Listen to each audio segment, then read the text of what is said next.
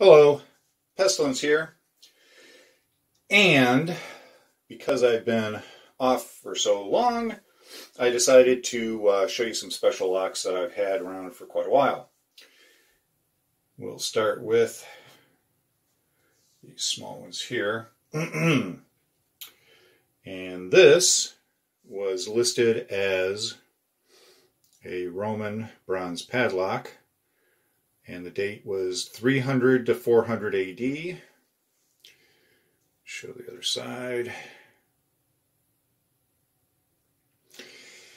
And this is a key that they included with it, although I doubt that this goes together. I don't think they do. They just give me a key.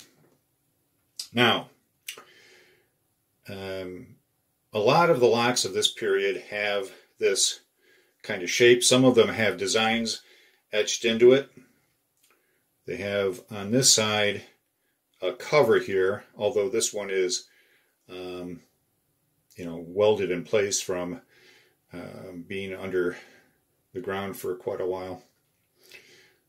However, I do have another padlock that looks a lot like this, and here it is. Now this one was listed as being from the 19th century. This one I bought from someone in Bratislava, Slovakia. This one from Sofia, Bulgaria. Now, as you can see, it has that type of feature on it. And it also has this part down here, although I think that this might have been broken off or worn down. And as you can see on this side, the cover is gone, and you can see inside where the keyhole is. So I'm not sure how long they manufactured this design. So this very well could be from the 1800s. I really do not know. I do think that this would be an extraordinary shape, so I don't think it could be from the Roman period of time. So, but here's the other one. And as you can see, droop.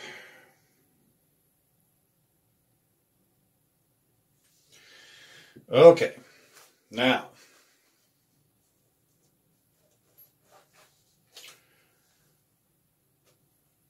the next one is definitely a Roman padlock. And let me get to my other notes here. This Roman padlock is listed as being from the 1st BC to the 2nd AD. It's a figure padlock, figure face padlock, whatever they want to call them. They were also known as puzzle padlocks. They had different types of shackles. Okay, this one has chain, which you can see is still attached. This looks like it has, well, let's see if I can show it to you. This one looks like it could very well attach to there. Yeah, if it'll stay in, I don't think it'll stay in place. Anyway, in which case this would have to slide out all the way so that this could fit into another part of the shackle.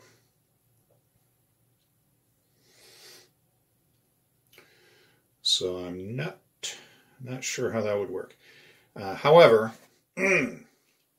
these were puzzle padlocks because the faceplate would lock into place. If you see this right here, if that was up, it would lock this faceplate in place.